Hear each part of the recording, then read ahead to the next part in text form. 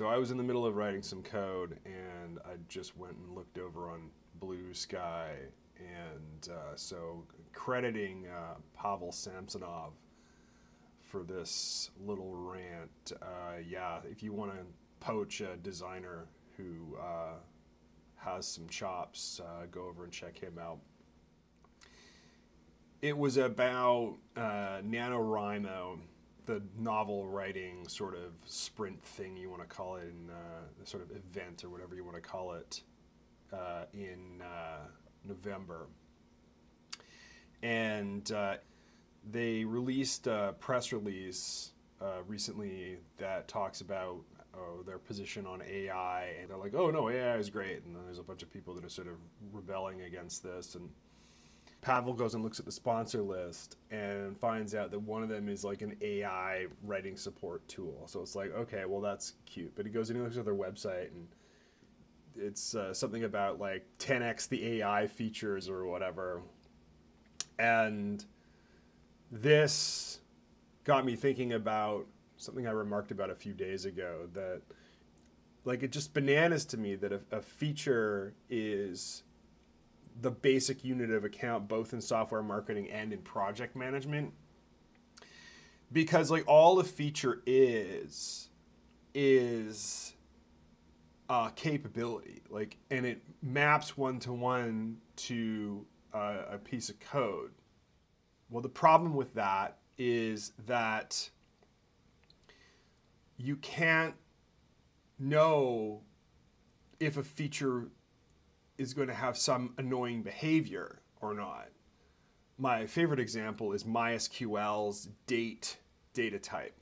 So it's like, oh, does it have date time features? Well, yes, it does, but it has all sorts of brokenness. Like you can have like a date of 0, that it doesn't do the calculations correctly, or it doesn't have the switch from Julian to Gregorian calendar, like that kind of stuff. Like it's just busted. And it's always been busted, and now people are relying on the fact that it's busted. So as like a checklist of a feature, you go and you say, oh, does it have this thing? And it's like, yep, it's got it. And then you go and you look, and it's like, oh my God, this is unusable, or this is deeply broken, or what have you. Now, the fix that I determined for this is the fact, or just noticing the fact, that you can define features in terms of behavior, but you can't define behavior in terms of features.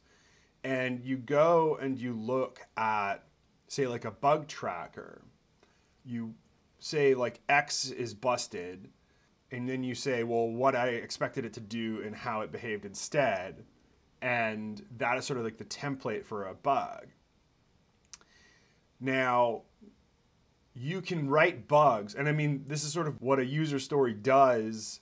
Ideally, is to say, you know, as a user, I want to X so I can Y.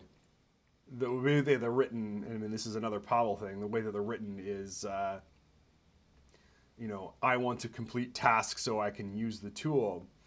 And so there's this kind of degeneracy that happens when you focus on features. And I really kind of wonder like what the marketing would look like in software instead of marketing features. Like, oh, we have, and you know, it's funny because they just enumerate them all the time. They're like, Apple does this all the time, and they've been doing it for 40 plus years. Is like, there's 100 new features in like the new Mac OS or the new iOS, and it's like, what does that even freaking mean? More features, like, and then we parse that and we say, oh, we can do 100 new things, but then they kind of, the features get sort of retconned onto certain behavior when the behavior yields some new capability.